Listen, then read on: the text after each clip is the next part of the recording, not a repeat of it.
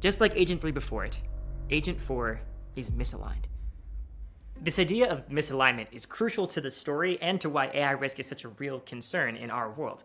But it might sort of feel like it's come out of nowhere, so let's just quickly take stock of how this dangerous behavior arose in the scenario.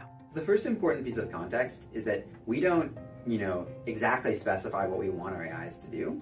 Instead, we sort of grow them, or do something that's more like grow them. We start with basically like an empty AI brain, and then we train them over time so they perform better and better at our tasks. Perform better in particular based on how they behave. So it's sort of like we're sort of training them like you would train an animal almost to perform better. And one concern here is, well, one thing is that you might not get exactly what you wanted because we didn't really have very precise control or very good understanding of what was necessarily going on. And another concern, which is what we see in AI 2027, is that when the AIs appear to be behaving well, it could just be because they're sort of pretending to behave well, or it could be because they're just doing it so they look good on your tests. In the same way that if you're hiring someone and you ask them, why do you want to work here?